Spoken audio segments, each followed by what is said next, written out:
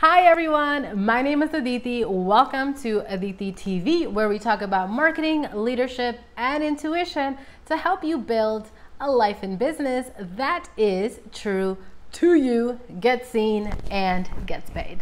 So today we're talking about revenue goals. You'd be surprised how many people don't map out their revenue goals, and you guessed it, it is very much correlated with your marketing plans for this year. So whether you are building revenue goals for 12 months at a time, 6 months, or maybe even the next month, it's very, very important to make sure you do these steps to really break it out to help you map out what it is that you're going to be selling so you know exactly what to be promoting with your marketing, where I come in as well. So super excited to show you guys how all of that is going to play, but let's get started right now. I'll be the first to admit that I myself did not do the revenue mapping activity until 4 months into my business. 4 months. Yeah, a long time. So I don't want you guys to make that same mistake that I made, so you guys can get started right now and get to your revenue mapping. So the first thing you want to do is you want to pick a revenue goal. How much money is it going to take for your business to sustain itself?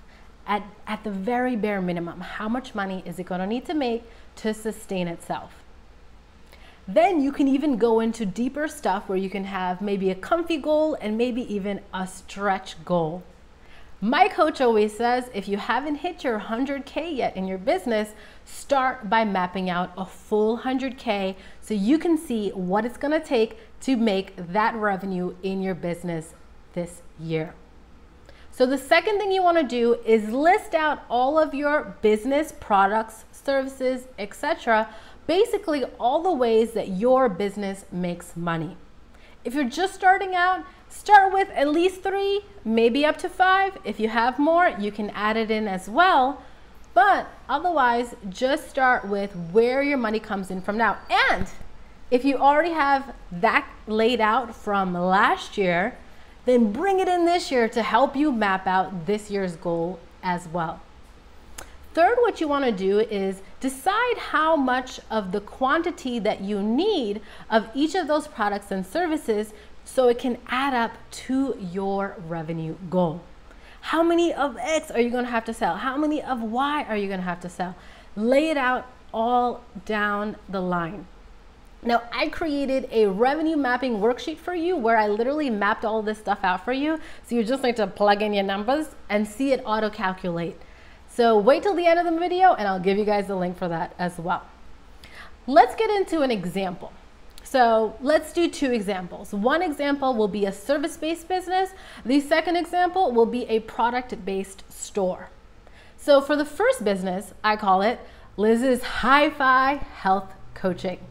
So with her health coaching business, her revenue goal is $50,000. Now, what is the different ways that her business makes money? The first one is through one-on-one individual client coaching. The second one is through online health courses that she teaches and creates. And the third one is through digital products that she creates on her website that people can buy directly without her even having to do anything. Cool, right? I love me digital products. And when you map it all out, now I'm gonna look at a spreadsheet here and I have this all written down for you guys so you guys can see this visually for yourself. I have it all mapped out with the examples too. All right, so online course, she'd need to sell 20 spots at $1,000 each to make $20,000. She'd need to sell 15 spots of her one-on-one individual coaching in order at $1,500 in order to make $22,000, $500. She would need to sell 750 of her digital product sales at $10 each to get it to $7,500. Now, if you total this all up, it hits, guess what? $50,000. This activity is going to do a few things for you. One, it might shake you to your core and freak you out. And that's exactly what this is supposed to do.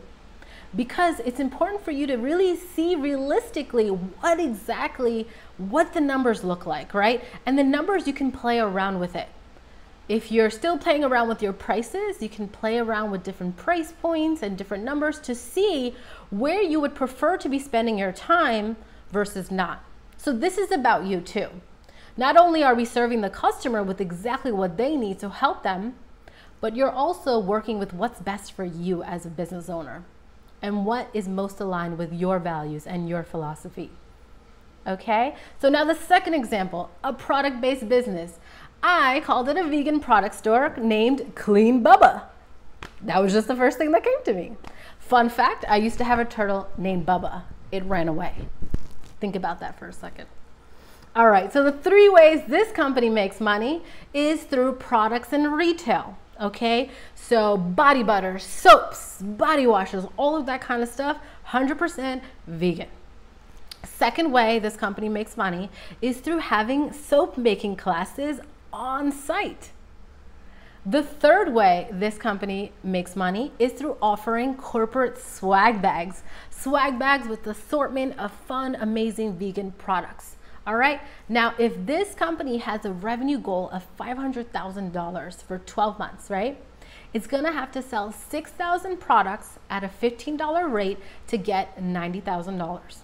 It's gonna have to sell 100 class spots at $100 each to get $10,000.